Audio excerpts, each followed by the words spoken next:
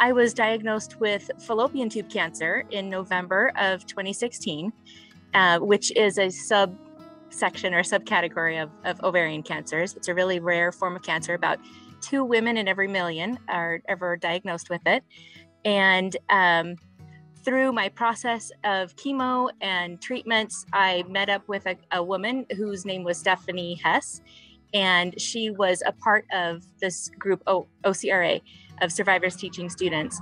And so she introduced me to the group, and it really felt like a place where I could make some good come from the cancer story, right? And the cancer, I don't know, part of my life. So with survivors teaching students, the way that the program is set up is a group of us in Salt Lake, there's a group of about 12 of us women who are all part of this Ovarian Cancer Research Alliance.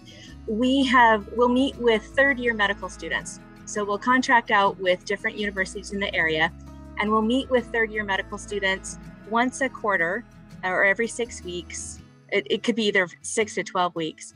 And we'll go in and do a presentation of what our symptoms are, what our stories are. We'll be able to share. There'll be 4 or 5 of us at a time, and we'll go in and we'll share what our stories are, what the symptoms were that we experienced, what the signs were that we experienced, what our experience was with doctors, and just really kind of give ovarian cancer that human touch, and give the students an opportunity to learn in a way that's different than just a textbook. The signs of ovarian cancer are fairly common signs, which is why they typically go undetected. It is feeling full fast, like you eat a grape and you feel like you've just had like a 5-course dinner, or abdominal pain, or indigestion, or feeling like that you need to go to the bathroom all the time, or feeling like that you have a sudden urge to go to the bathroom.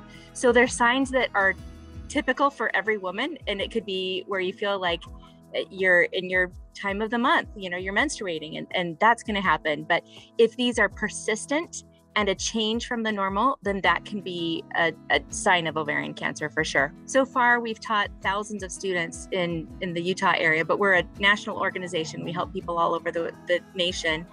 And everyone, all the doctors that go through it say that they just love it, and that they like the learning portion of it. They like how it's a different learning technique. So it's hopefully getting the word out and spreading the word so that more doctors are then aware of what these symptoms are too. So if they have somebody that comes to them, they can refer them as quickly as they can to a gynecological oncologist.